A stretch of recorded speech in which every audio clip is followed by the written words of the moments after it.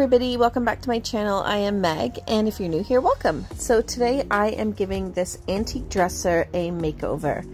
It is quite an old vintage piece, but great and structurally made and in great condition. So I got this piece out of my unit and I managed to get both of these dressers into my van and back home to my workshop.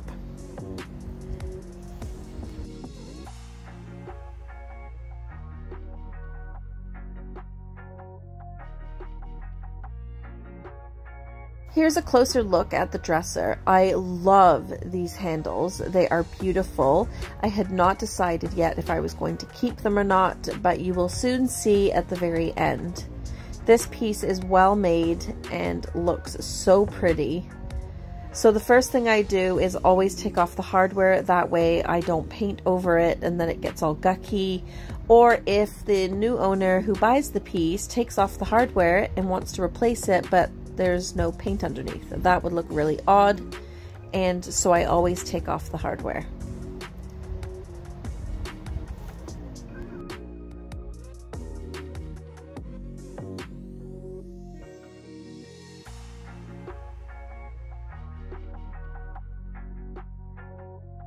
On either side of this dresser at the top were these wood appliques.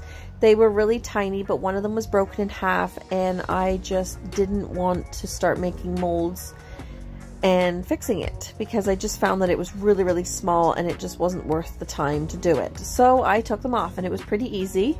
They were just glued on and they were very, very tiny, like I said, so they were easy to take off.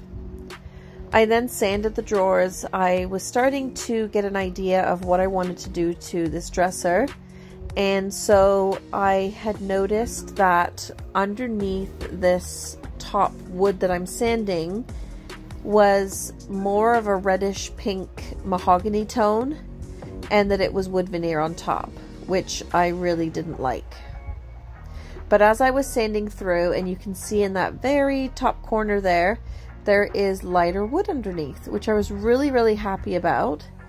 And so I started to sand more of it off and realized that it's a beautiful wood grain underneath, and it's the exact tone of wood that I want. You can see right here, I've sanded through the wood veneer on top, and there is that beautiful color of wood that I want. So I did this with all of the drawers, but I was finding that it was taking me a really long time with the orbital sander. So I decided to get out my belt sander.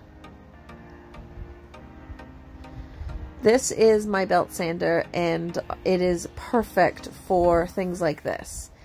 Now, because these are drawers, the belt sander is very powerful. Some are more powerful than others, but usually they are powerful. And as you can see right there, one, I'm wearing sandals with no socks, and I should be wearing shoes, and I ended up changing my shoes right after that. So I asked Mr. Lovely to come along and help me because he could hold the drawer more steadily, and then use the belt sander. So this is how they turned out, because every time I tried to do it, the drawer would just flip, and that was not fun. So here what I was showing is that what I did is I just used the orbital sander just to sand off of the previous stain. That way your belt sander won't get all gunked up and gooey from the previous stain, and it'll just take off that wood veneer. So it's perfect for that, and I've used it on a huge dining room table and it worked out amazing, as long as you've got another wood layer underneath. So I don't usually roll on my primer or paint. If you've watched all of my other videos, you notice that I use a paint sprayer. But because I'm only painting a very small area of this dresser, I thought I would try to use the roller. And I didn't like it at first because I found that it just looked messy. But I realized that's the first coat. It always does look messy. So I continued to roll on about 2 to 3 coats of the primer.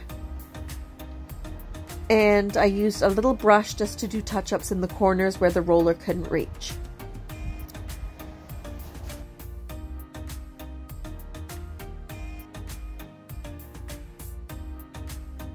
So here I am, I've done the top, and so now I'm just going to do the sides.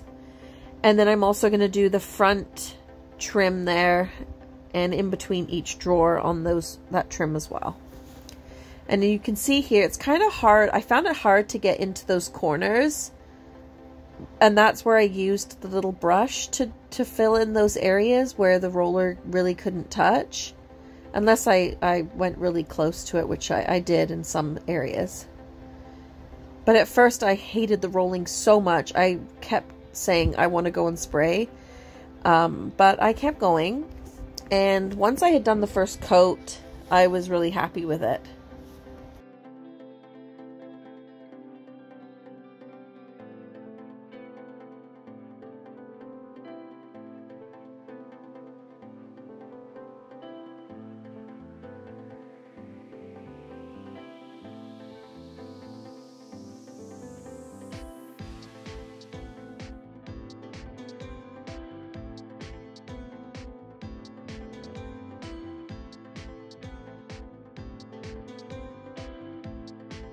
So the transfer that I'm using is called French Ceramics, and it has flowers and roses on it. And I thought, wouldn't it be cool if I could make some molds to go with it and put on the dresser?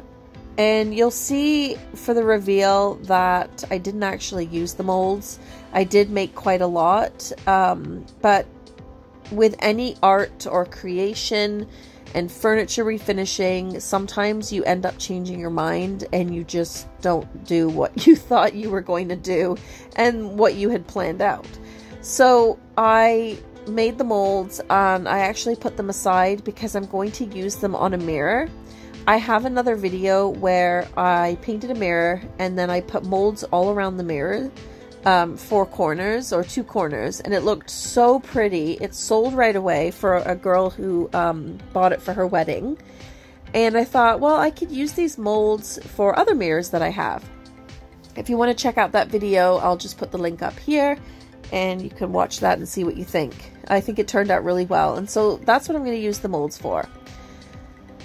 I also show in that video also how to make it, and as you saw here, I mixed the 2 solutions from the Amazing Casting resin box, and you make sure you have equal parts, mix it really well with a stir stick so that it's not cloudy, and then you can pour into your mold.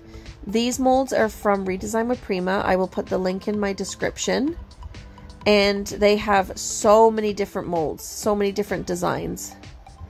And they're really cool to add to furniture, mirrors, or any home decor items as well. So this is the transfer that I was telling you about, and I actually was recording and it didn't record me applying this transfer.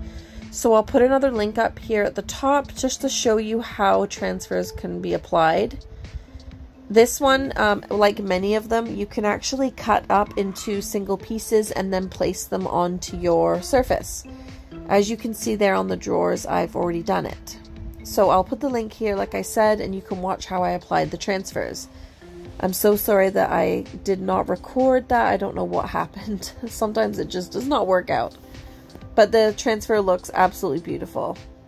So here I also wanted to add this tissue paper on the sides of the drawers, so I brushed clear coat onto the surface, placed the tissue paper, and usually I use my X-Acto knife to cut the paper off of the drawer, but I thought, or I saw another idea of where you use your sanding block and you just sand along the edges, and it actually comes off much easier. And I really prefer that way now.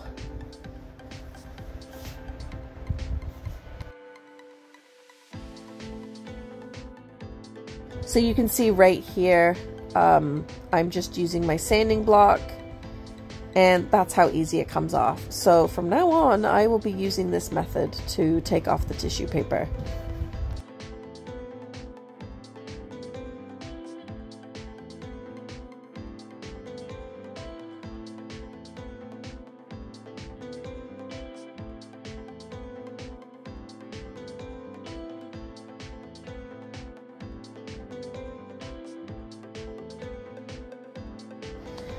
Then once the tissue paper was on perfectly, I then brushed on the clear coat to seal it and then let it set and cure, and it does cure quite hard, and I find this top coat much more durable to use and makes the tissue paper really durable as well, especially for the sides of the drawers that are being pulled in and out when using them.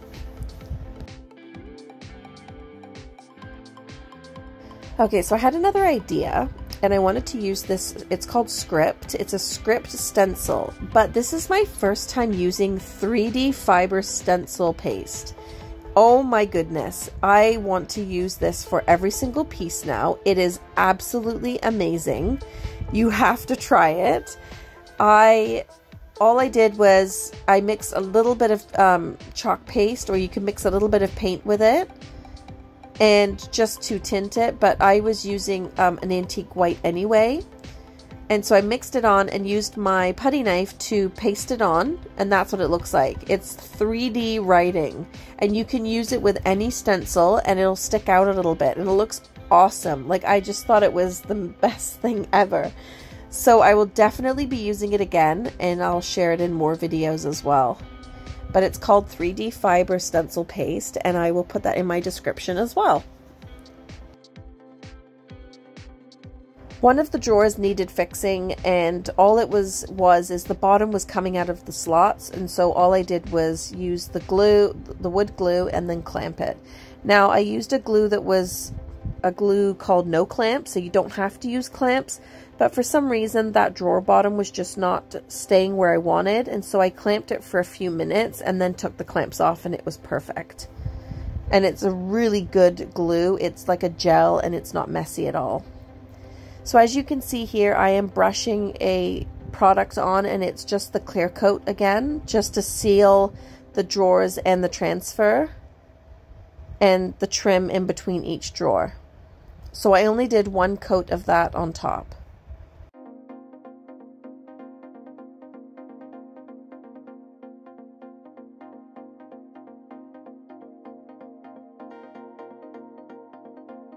I also sealed the entire piece as well with the clear coat. So let's take a look at what this piece looked like before. It had all of that different types of paper inside the drawers, beautifully structured and built. And here's what it looks like now. I think this piece turned out amazing. I didn't show putting the hardware back on because I wanted you to see if I had kept it or not, and I did. It was perfect for this piece. I don't think any other hardware would have looked good. I didn't spray it. All I did was use Barkeeper's Friend to clean it, and it worked really well, and I think it turned out so beautiful. I absolutely beautiful. Thank you so much for watching, and I will see you next Sunday at 3 p.m. Eastern. Take care, and please subscribe to my channel, like and comment, and let me know what you think in the comments. Take care.